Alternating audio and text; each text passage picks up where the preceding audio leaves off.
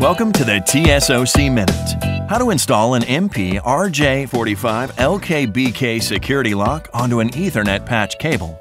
Materials required: MP-RJ45LKBK Modular plug lock for RJ45 with T10 Torx and 3/32 hex screws. LW T10 L-wrench T10 Torx type for MP-RJXXLKBK lock. LW 332 L-wrench 3/32 hex type for MP-RJXXLKBK lock. Step 1. Insert the MP-RJ45LKBK modular plug lock over the RJ45 mod plug connector. Make sure the groove and screw holes are facing opposite of the patch cable. Step 2. Slide the lock all the way past the RJ45 mod plug. Note: MP-RJ45LKBK modular plug lock only works on our ML8 series patch cables. Step 3. Slide lock back towards connector. Make sure the RJ45 mod connector clip slides into the groove of the lock. Step 4. Determine which set screws you would like to use: T10 Torx type or 3/32 hex type. Step 5.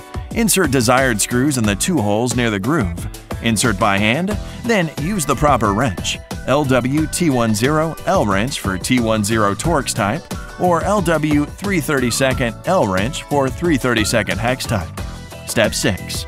From the bottom side, align the edge of the mod plug to the edge of the lock.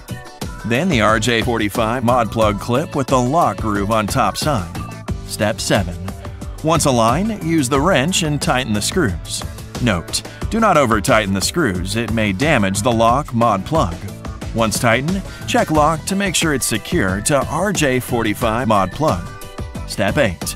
Your MP-RJ45LKBK modular security lock is now assembled and ready to plug into any RJ45 jack. How to uninstall an MP-RJ45LKBK security lock from an Ethernet patch cable. Step 1. Determine which set screws are used in the lock: T10 Torx type or 3/32 hex type. Step 2. Select the proper wrench. Step 3. Unscrew the set screws so the lock can be released from the RJ45 mod plug. Step 4.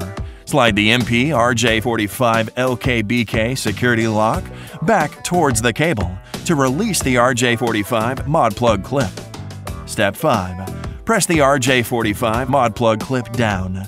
Slide MP-RJ45LKBK security lock forward towards mod plug until it slides over the mod plug connector to remove lock from patch cable.